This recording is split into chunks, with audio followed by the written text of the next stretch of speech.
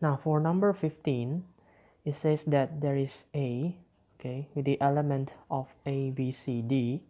Then there's B with the element of A, E, F, G, and C with the element of D, E, F, H.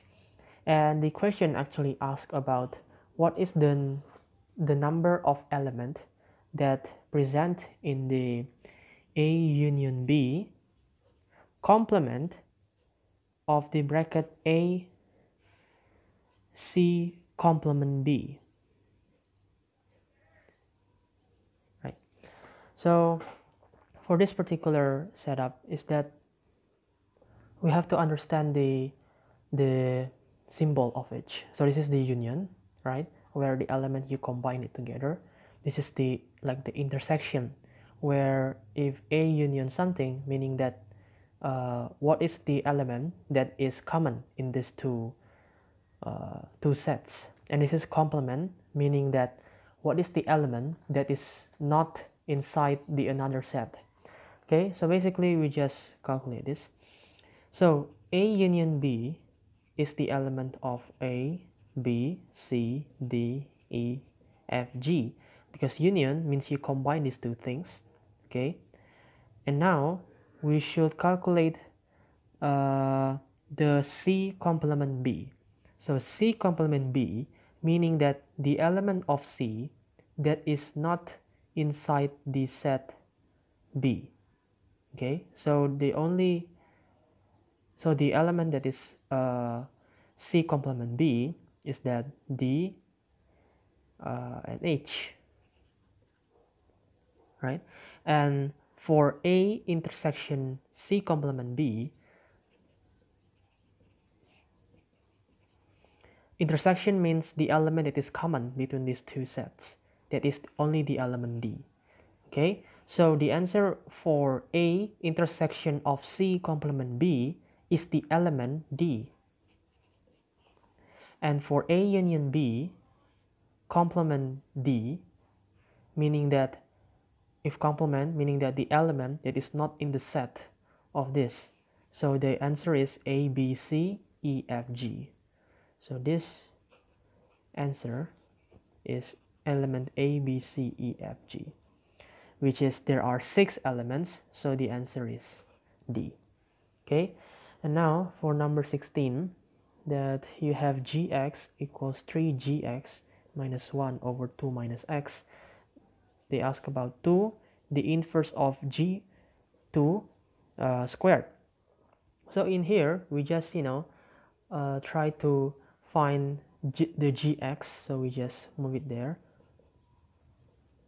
equals 3gx minus 1, and then this is moved to here, become minus 1 minus x, gx equals minus 1, so gx is 1 over x plus 1.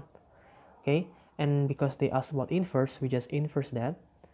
Okay, the inverse of this is minus x plus 1 over x.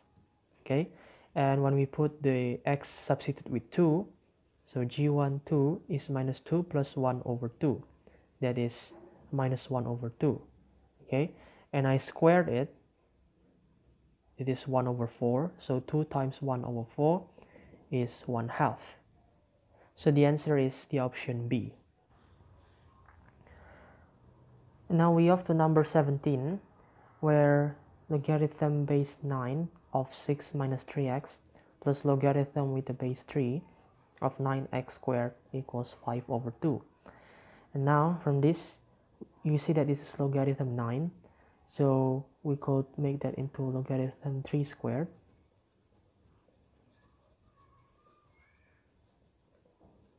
And then the 2, you can put it outside, so it's logarithm, half logarithm with the base 3. And then you can see that this is multiplied. You can actually separate that into 2. Right? So logarithm 3, you put the half back into the content, become root. And then plus 2 plus logarithm base 3 x squared equals 5 over 2. So logarithm 3 6 over 3x root x squared equals half. Okay, and now you can make the half into the base of logarithm 3 equals logarithm base 3 of root 3. So basically, root 3 over 6 minus 3x x squared equals root 3. And if we square that, it becomes this way, 3. And now you can see that from this equation, if you put the value of x equals 1, you can see that it is turning into 3. Okay, so the answer for number 17 is x equals 1, the option C. Now for number 18, it says about a over c minus b equals 4 over 5, b minus a over c is 2 over 5, a plus b is 28, so c is what? Now from this we could make calculated 5a equals 4c minus 4b. In here 5b minus 5a equals 2c. Okay, and then we could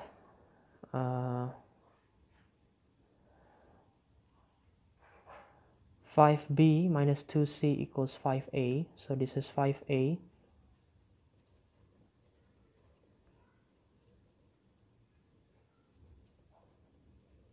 (5b)